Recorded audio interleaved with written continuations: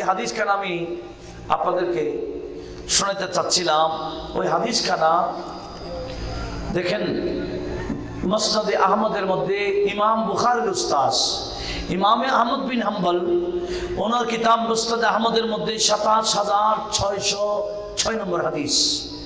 মুসনাদুর রাইবা মুসনাদ নাসবুর রাইয়ার মধ্যে ইমামে জাইলিও নোট করেছেন দ্বিতীয় খণ্ড ২০০ পৃষ্ঠায়। মাজমুই জাওয়ায়েদ ইমাম হাইসামি নোট করেছেন দ্বিতীয় খণ্ড ২১০ পৃষ্ঠায়। ইমামে মুহিব্বিতে বুরান তাবরি উনি নোট করেছেন ওনার কিতাব মানাকিবে যাবিল কুরবা, যাকাইরুল উকবা ফি মানাকিবে যাবিল কুরবা, সেই কিতাবের মধ্যে প্রথম খণ্ড ১০৩ পৃষ্ঠায় নোট করেছেন। হাদিসটা কি? আন উম্মে সালমা রাদিয়াল্লাহু তাআলা আনহা ক্বালাত ইশতাকাত ফাতিমাতু শাকাওহা আল্লাতী কুবিদাত ফীহি ফাকুনতু উমাররিদুহা فأصبحت يوما كأمثال ما رأيته في شكواها تلك. قالت وخرج علي لبعض حاجته فقال يا أمي اسكبي لي غسلا فسكبت لها غسلا فاغتسلت وكأحسن ما رأيتها تغتسل ثم قالت يا أمي آتيني ثيابي الجدد فأعطيتها فلبست ثم قالت يا أمي قدمي لي فراشي وسط البيت. একটু জোরে বলুন না সুবহানাল্লাহ। আর লম্বা হাদিস আমি অর্ধেক তেলাওয়াত করেছি। লক্ষ্য করুন কি বলছিলাম।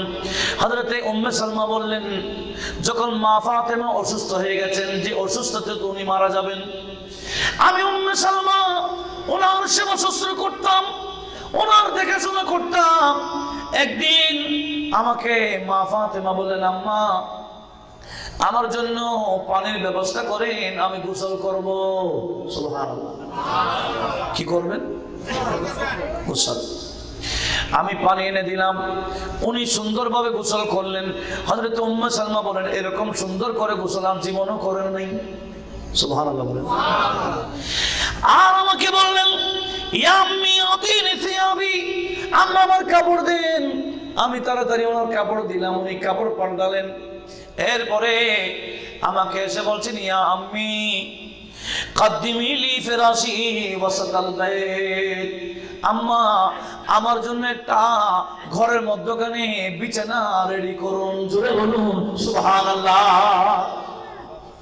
সুন্দর করে নিজে গোসল করলেন, কাপড়ও পরিধান করলেন, বললেন মা আমার জন্য ঘরের মধ্যখানে একটা বিছানা রেডি করেন।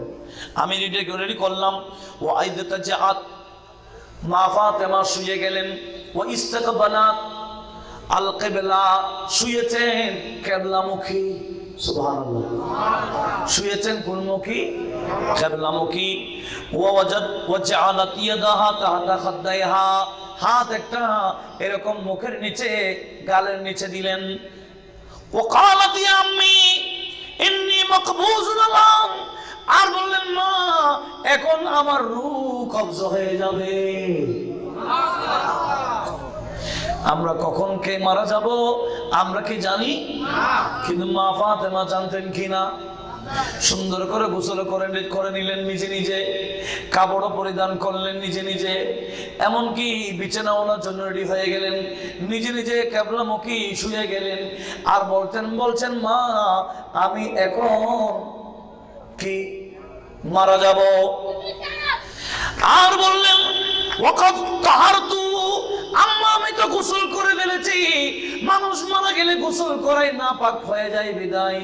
মা আমি দুনিয়া তো পাক ছিলাম, আমি মারা গেলে নাপাক হব না, আমার গোসলেই কাফি, বিদায় আমি ইন্তেকালের পরে আর গোসল করার দরকার নাই। জোরে বলুন সুবহানাল্লাহ। বলেছেন কি ফালা তাকশিফনি, আমার কাপড় কেউ যাতে না খুলে, আমি যে কাপড় দিয়ে গোসল পাল্টাইলাম এটার উপর কাফন পরা হবে, আমার কাপড় যাতে কেউ না খুলে ওসিয়ত করে দিলেন। সুবহানাল্লাহ বলেন না। ফাকুবিজাত মাকানহা ওয়া ক্বালাত ফাজা আলী ফাআখবারতুহু, হযরত উম্মে সালমা বলেন ওই অবস্থায় ওনার রূহ কবজ হয়ে গেল। আমি এসে হযরতে আলী কোন একটা প্রয়োজনে ঘর থেকে বের হয়ে গেছিলেন, ঘরে ছিলেন না। হযরতে আলী যখন ঘরে ঢুকলেন, আমি উম্মে সালমা হযরতে আলীকে বললাম, আয় আলী, মাওলা আলী, আপনার স্ত্রী ফাতেমাতুজ জাহরা নিজে নিজে গোসল করেছেন, কাপড়ও পরলেন, কিবলামুখী হয়ে ঘুমায় শুয়ে পড়লেন। আল্লাহ ওনার রূহ কবজ করে ফেলেছে, উনি ওসিয়ত করেছেন ওনাকে যাতে আর গোসল না করা হয়। একটু আওয়াজ দিয়ে বলুন না সুবহানাল্লাহ। যেমন দেখেন কি লজ্জাশীল ছিলেন, মারা যাওয়ার পরেও ওনার সতরের চিন্তা করতেছেন, মারা যাওয়ার পরেও পর্দার খেয়াল করতেছেন। এখন তো আমাদের মা বোনরা কবরে যাওয়ার আগেও খবর নাই। আল্লাহ এই মা বোনদেরকে সবাইকে বোঝার তৌফিক দিক, আমিন বলেন না। আল্লাহুম্মা সাল্লি আলা সাইয়্যিদিনা